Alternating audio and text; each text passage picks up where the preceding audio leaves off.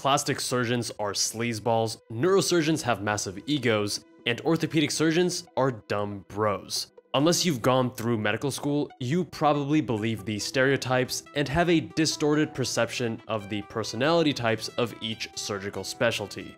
Some stereotypes are true, but most are not. This is the truth about each specialty. Dr. Jabal, MedSchoolInsiders.com. Going through medical school, I recall being surprised on multiple occasions how the stereotypes of certain specialties differed from reality. I have cross-referenced this list and received input from several physician colleagues to make this list as accurate as possible. But bear in mind, this is our opinion, and if your experiences differ, let me know down in the comments. How do you know if there is a neurosurgeon in the room? Easy. They'll have already told you. The stereotype of neurosurgeons is that they have a massive God complex, they're hugely egotistical, and neurosurgery is incredibly delicate and nuanced. All three of these are mostly false. Sure, you're bound to find egotistical personalities in any specialty, but I would not actually place neurosurgery higher on the list than any other surgical specialty. The level of ego seems quite comparable between all of them. The stereotype that is true is that neurosurgeons are some of the hardest working people in the hospital. They work the most challenging and demanding hours, and their lifestyle is nothing to be envious of. As the saying goes, neurosurgeons make the most money, but they have no time to spend it. Neurosurgeons have some of the most hilarious and dynamic personalities of any specialty. It makes perfect sense. Neurosurgery patients have terrible outcomes. Think about it.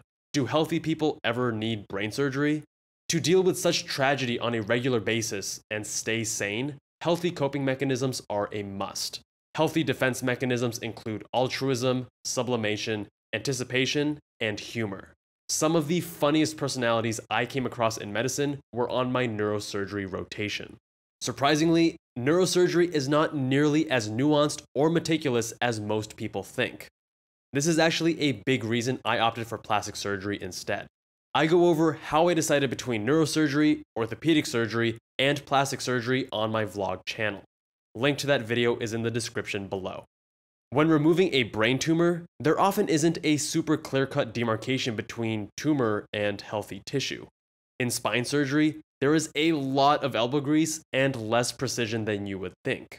While certain aspects are highly meticulous, as a whole, I was surprised how crude neurosurgery could be. Speaking of crude, most people think of orthopedic surgery. When you think ortho, you probably think of bros, bench presses, and no medical management skills.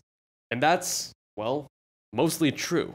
But within orthopedic surgery, there are some much more nuanced subspecializations, like hand, that require more precision and elegance. It's not all bros either.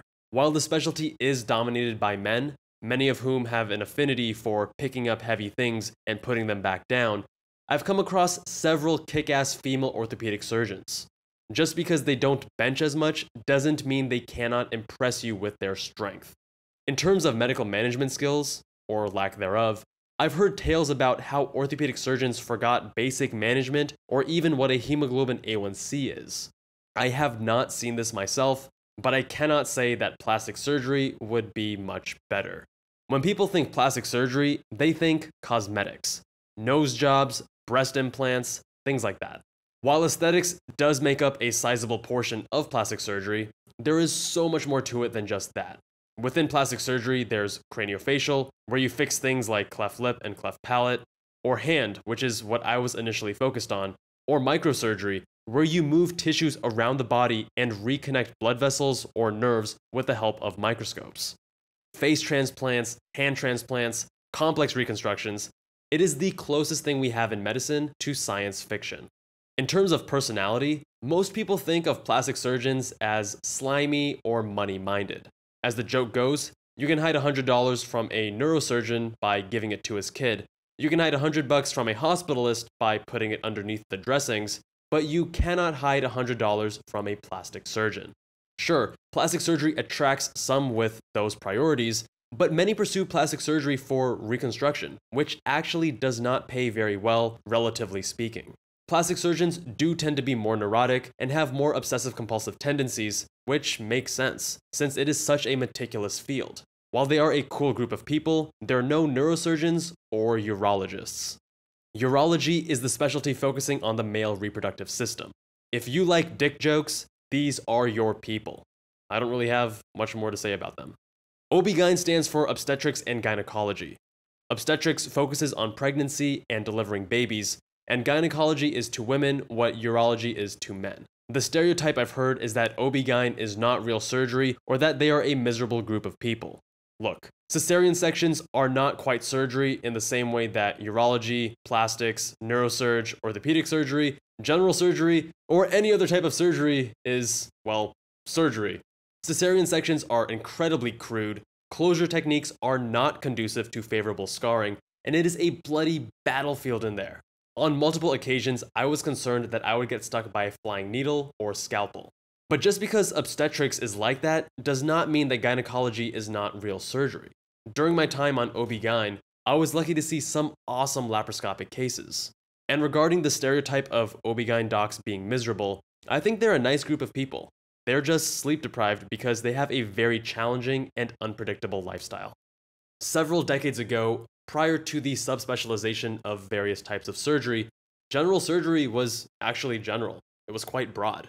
But since then, general surgery has focused on surgical interventions of the gastrointestinal and endocrine systems.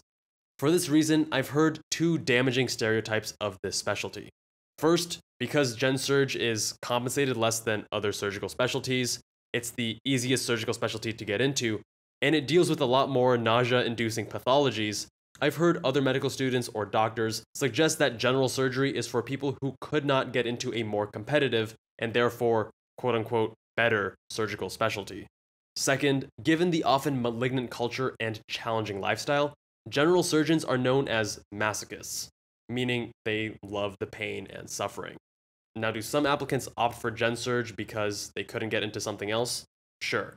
But many also pursue general surgery because they are undecided on a surgical subspecialty, or because general surgery is the avenue through which you train for other specialties like cardiothoracic or vascular surgery. Apart from neurosurgeons, general surgeons are actually some of the most medically inclined, as they are taking care of sick patients in the surgical ICU, whereas their plastic surgery and orthopedic surgery colleagues usually aren't nearly as involved in difficult medical management. While the average general surgeon may not have the nuance and precision in the operating room compared to a plastic surgeon, I consider it impressive to both operate and manage challenging medical issues. In terms of personality, a consistent theme I've seen amongst many general surgeons is being thrill seekers or being quite adventurous. And that is a wrap. What other specialties do you want me to cover? Let me know down in the description below. If you enjoyed this video, you may also like my content on Instagram at KevinJubalMD and at MedSchoolInsiders. I'm thinking about doing a video on the non-surgical specialties like cardiology, internal medicine, pediatrics, etc. I need to gauge interest, so let me know if you want to see that with a comment down below. Thank you all so much for watching. If you liked the video, let me know with a thumbs up, and if you weren't a fan, I don't mind if you leave a thumbs down. Make sure you're subscribed with the notification bell enabled so you don't miss any future uploads. And I will see you guys in that next one.